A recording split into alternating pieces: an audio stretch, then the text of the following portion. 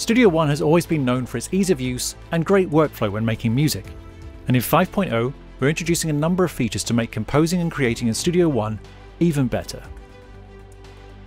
The score view allows you to enter, edit and view notes in standard musical notation. It is a rolling, continuous view, just like the other editor views. It has its own link cursor and automatically scrolls in playback.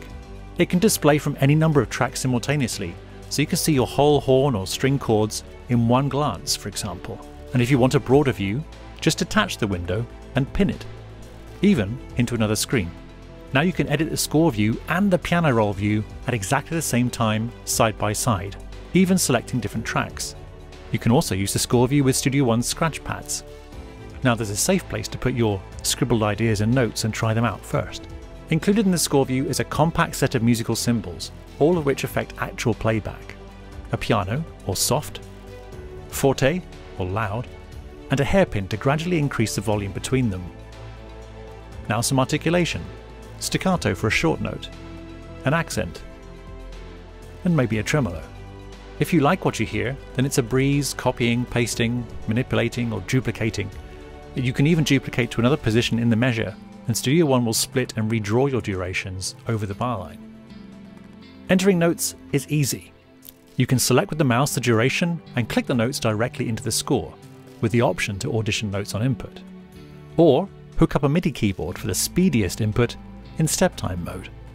Have one hand on the duration keyboard shortcuts and another on the keyboard entering pitches. Note that the pitches being entered with the MIDI keyboard are being spelt correctly in relation to the key signature set. So in D major here we're getting C sharps and not D flats, for example. This is just one of hundreds of little notation features under the hood, inherited from Studio One's sister notation software, Notion. All of Notion's notation rules are applied automatically, from note spacing to beaming and stem length to articulation, and of course its clear notation font, all of which gives Studio One's score view a clean and readable result out of the box.